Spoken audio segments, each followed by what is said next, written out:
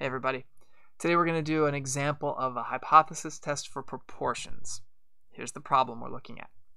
A university advertises that 65% of its students graduate in 4 years or less.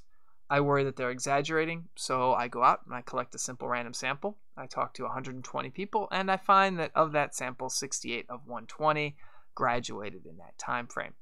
That's less than 65%, by the way. So at some level or another, it's going to provide evidence against the university's claim.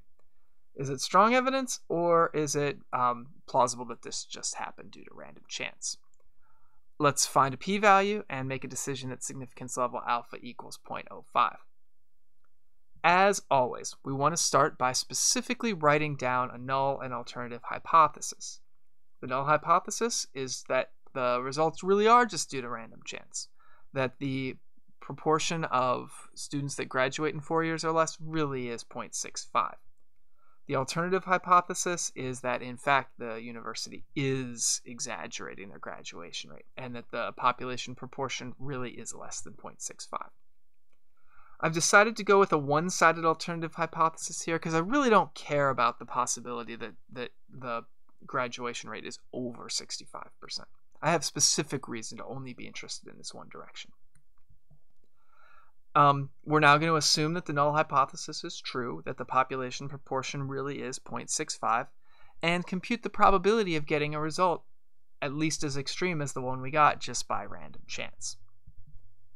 So the central limit theorem says that when n is large, and here n is plenty large, the sampling distribution of the proportion p hat is going to be approximately normal, with mean equal to the population mean, p, and standard deviation equal to the square root of p times 1 minus p over n.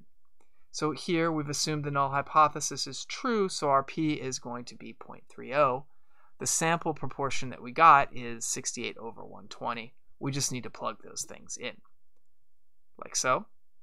Do a little bit of simplification, and we get a z-score of negative 1.91.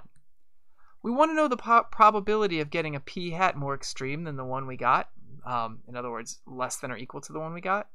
In terms of z-scores, that means finding the probability of getting a z-score less than or equal to the one we got. There's the picture. To compute that probability, we need to do a normal CDF. We're going to look in a table, use a web app, use R. I use R. The command in R is pnorm of negative 1.91, and I get 0.28. So obviously that's less than the significance level alpha that we set. We reject the null hypothesis. It is reasonable to conclude that the university has been overestimating their 4-year graduation rate.